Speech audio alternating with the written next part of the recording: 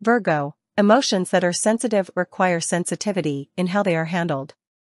If you want life to feel like a celebration, you must learn how to communicate with the people who are important to you in ways that are more grateful and inspiring than corrective. Truth said bluntly has the potential to be more of a thread that ties things together than a cord that breaks them apart. Instead of rushing through tasks in a hurried way, concentrate on all you can do naturally and in a balanced way. Lucky number 7. Silver is the lucky hue.